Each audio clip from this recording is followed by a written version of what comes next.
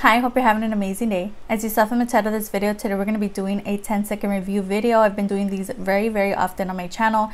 Basically, I'm taking some products from my collection that I haven't reviewed as of lately, giving you guys kind of a speed reviews on everything really quick, what my thoughts are on everything, how pigmented they are they long wearing, and these products are usually very affordable. So all of these products are drugstore makeup. So if you want to see what products I chose and my thoughts on everything, just keep on watching. But before that, don't forget, if you like drugstore makeup, go ahead and stick around, subscribe, maybe hit the bell so you're notified whenever I upload. And if you could like the video if you like it, and the video is going to start right now. So we're gonna start off like in the order that I do my makeup. So first off, I go in with brows. So I have a couple of SHEGLAM products in this video as well as some like Chamase products. First off, we have the SHEGLAM. This is their brow pencil and it comes with a brow gel as well. I really like the brow gel side. I think it's really nice, really easy to work with, and it is like a nice little small spoolie, so it's really easy to get in there. The only thing about this product is that it's gray on my eyebrows. I've used this in a full face of SHEGLAM makeup that I uploaded a couple months ago. I'll have that down below if you want to watch. I did purchase a couple new products from SHEGLAM, so we are going to have a couple new videos here on the channel. They just came out with a whole like Halloween collection, which I ordered, which is really exciting. They have a little like ghost sponge as well of their own, and they're just coming out with so many great products. However, this product here was just a fail for me. I didn't really enjoy it. Now the pencil side is like, I like these kind of products. It reminds me of the LA Colors Browy Wowie kind of shape, which I really enjoy. However, the shade is so gray on my eyebrows. It's just not cute. And I don't know, I feel like this product here is very stiff and very dry, which I don't really enjoy. It just looks so gray. I don't like the shade. I don't like the formula. It's really drying, and it does pull off your brow hairs if you get too close or whatever. It's just not a good product. I don't recommend this one. They added a couple new brow products to their website, which I recommend you check out or look into because they just look like a better kind of formula. I do like the fact that it comes with a brow gel. I think that's very convenient, but then it doesn't come with the spoolie. So on one end it's okay. Even if it was like my perfect shade, I just don't like the formula. It's really waxy, and again, it pulls out your brow hairs, which we definitely don't want. Yeah, so overall I just wasn't the biggest fan of the SHEGLAM brow pencil. Next, we have another SHEGLAM product, which is their eyeshadow primer. This product here, this is called the Ready Set Primer. I believe I used this one in that same SHEGLAM video, and this is really interesting. Reminds me of the Urban Decay shadow, that primer shadow situation that everybody was obsessed with. I believe it was called their Shadow Potion or something. It's like the type of formula that you throw on. It kind of blends into your lid. Like, it doesn't add any type of color, and for me, I don't really like that because I have veininess on my lips. I have veininess on my lids, so I need something that has pigmentation, also something that does something extra. I don't know, I feel like this didn't really do anything. It didn't really impress me.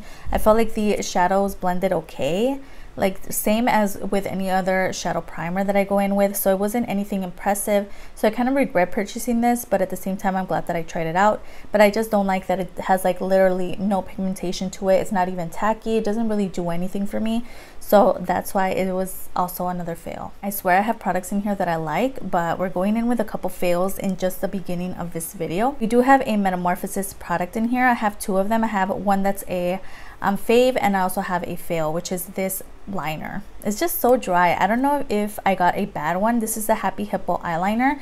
It was part of my Shop My Stash a couple months ago, I believe, and it's just nice. Like, I like that at first, but it does dry out rather quickly. And honestly, the stamp side I didn't really use, but this side here with like the liner, it's really pigmented, right? But while you're doing your liner, like in the middle of the application, it does kind of dry out, and you can't even like shake it because it just doesn't really do anything to it. So I don't know, it's just really unpredictable, and it just kind of runs out of pigment in the middle of your liner, which is really annoying. I feel like the other side is really cute. It is pretty deep black. It's nice. It's a cute product. It's just not one that I really recommend you check out. They have so many other products that work rather well on their website that are so affordable, but their liner, honestly, I'd say skip out on. Okay, we're getting into the good products. So we have a couple of LA Colors liners here. I have some lip liners. Oh gosh, I have some lip liners I have used in a couple of videos. I have their gel eyeliner. So let me see. So I'd say let me start off with their lip liners. I have a couple other shades in my collection, but just to show you guys, this is how they look. They just look like a standard kind of liner. I really like the formula of these. However, I don't really like them for like my lips. I've used both of them actually in my waterline, and they work really well. They're really pigmented, and they're so easy to sharpen if you have like the right sharpener. They're just so pigmented, really beautiful. So I much rather use these as eyeliners than lip liners. These are not really shades that I would use on my lips. Like that one is just a little too bright, but on the waterline it looks so beautiful. This shade I have used in a video before, and it's really nice. It's just, I don't know, it's a little overly pigmented for lips. I just feel like it kind of frays out. I don't know. I like them more as an eyeliner, which brings me to these. These are really nice, also really pigmented. As you can see, that shade there is stunning. They have some like glittery ones. That one's so beautiful as well. I have like the neon kind of shade, so this like blue tone is stunning. Any shade that you choose in the gel liners, I definitely recommend. They're so pigmented, really easy to sharpen. Especially if you're using the sharpener from Charmaze, it works so well. And these are just so stunning, so pigmented, so beautiful for any type of look that you're going for. The lip liners I'd say skip out on, but if you're looking for gel eyeliners, definitely look into the ones from LA Colors, and they're only like $3.50 or something on their site. So inexpensive and so good. Next we're talking about a mascara, and this is the Colourpop Act Natural Defining Mascara. I have to say this has been quickly become one of my favorite mascaras for work. I just feel like it just goes on so quickly. Whenever I'm running late for work or whatever, if I wake up late, you know, sleep in or whatever, I throw this on and it's so quick and easy. It gives me volume, it gives me the length that I desire. It's just such an easy product to throw on. It's so perfect for those no makeup looks or whatever. It's perfect for no makeup kind of looks. You just want to throw on some mascara. It's just so beautiful. It's such a beautiful formula. I really like the wand as well. I think it's a really nice product, and the formula is just so amazing. I really like it. I'm definitely going to repurchase, but I find myself reaching for this product more than my other mascaras. It's just so quick and easy. It just gives me the length and the volume that I need as quickly as possible, and it's not like a gloopy kind of mess. It doesn't get everywhere. It's just such a nice product. Definitely recommend this from Colourpop. Next we're talking about the AOA Studio Sunflower Oil Cleanser. Honestly, I'm not the biggest fan of this product, so this was a fail. I did read the reviews. It was so hit or miss for people. Some people really loved it, some people didn't. I feel like this leaves a film on the skin. You throw it on, it's supposed to remove your makeup, which it did a really good job at. However, it just leaves a film on your skin that's so hard to remove, and it's just really annoying. And I just did not want to sit there and wash my face over and over until it came off. It was just so annoying. At the end, I just had to grab a paper towel and just kind of like scrub it off because it was just really on there. So I don't really recommend this product as of now. I'm still going to keep using it, obviously, but it's just so far I'm not the biggest fan of this. If you have any tips or tricks on using this product, let me know down below, because I do want to use it up, but I want to see like what's the easiest way to use this, because it's just not a fun product to use. Like already removing your makeup is just an annoying process on its own, so just adding something that takes forever to remove from your skin is just more annoying. So let me know if you know how to use this product. I read the directions, I did as it said, I read the reviews and everything, but it's so hit or miss. Some people love it, some people hate it.